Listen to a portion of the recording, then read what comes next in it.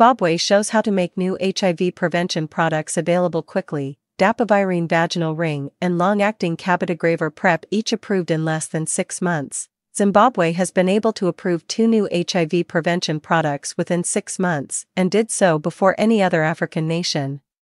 How did it achieve this, and what are the lessons for other countries that have urgent needs for new HIV prevention options? Oral PrEP, consisting of tenofovir, disoproxil and emtricitabine, has become increasingly available in countries with high HIV prevalence and high levels of HIV transmission.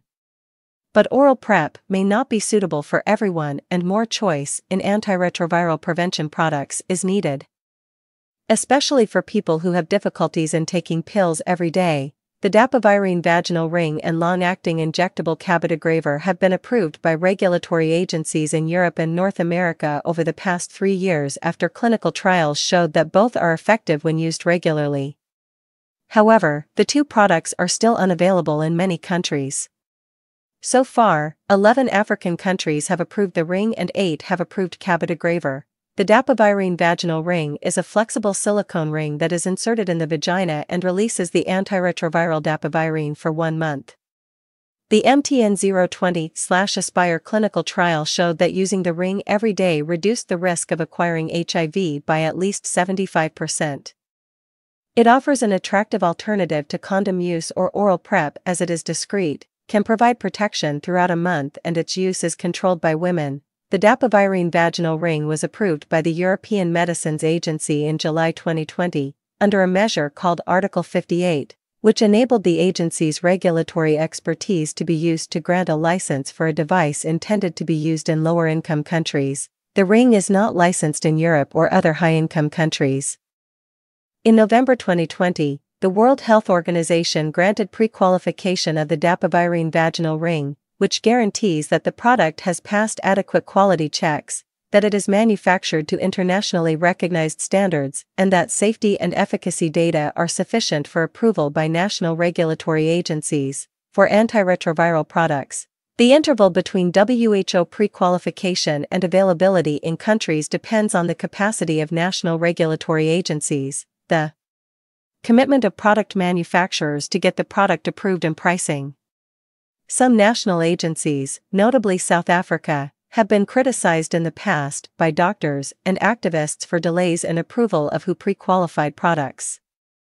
Despite approvals in other parts of the world, national regulatory agencies have tended to require a full registration submission, comprising hundreds of pages detailing everything from adverse events in clinical trials to how the quality of drug ingredients is ensured and the shelf life of the product at different temperatures. All this information takes months to review, and the WHO pre-qualification process is designed to spare under-resourced regulatory agencies from having to repeat this process. In Zimbabwe, the International Partnerships for Microbicides moved quickly to seek approval for the Dapivirine vaginal ring after WHO pre-qualification, submitting its registration dossier in February 2021. As clinical trials leading to the approval of the Dapivirine vaginal ring had taken place in Zimbabwe, the Medicines Control Agency of Zimbabwe was already familiar with the product. They decided to use the European Medicines Agency approval and WHO pre-qualification as the basis for an abridged review, a fast-track process that enabled approval on July 6, 2021, the first national approval of the Dapivirine vaginal ring in the world. Long-acting cabotegravir, also known as CABLA, is an injectable formulation of an HIV integrase inhibitor. 2 clinical trials have shown that it is more effective than oral PrEP, consisting of tenofovir, disoproxil and emtricitabine, in preventing HIV acquisition, probably because of improved adherence. Cabotegravir is injected every 2 months. The U.S. Food and Drug Administration approved cabotegravir for PrEP in December 2021, and the World Health Organization recommended it as an additional HIV prevention option in March 2022. It was submitted for registration in Zimbabwe in January 2022. The Medicines Control Agency of Zimbabwe decided that because cabotegravir had already been approved by the US FDA, it could undergo expedited review in Zimbabwe, and it was approved on July 6, 2022, whereas it took 1,045 days to grant approval of tenofovir, disoproxil/emtricitabine in Zimbabwe in 2009. The Dapivirine vaginal ring took 133 days, and long-acting cabotegravir took 159 days to receive approval.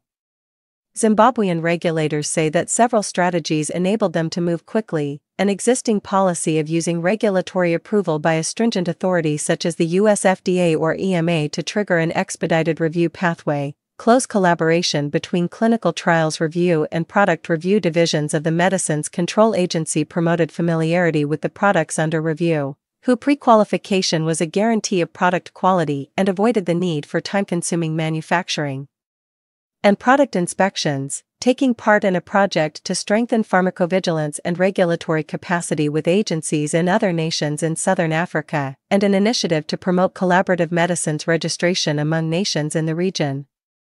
Other countries, especially African nations, could benefit from greater collaboration and pooling of regulatory resources to speed up approvals, as well as making use of reviews by stringent regulatory agencies to streamline their own processes, they conclude.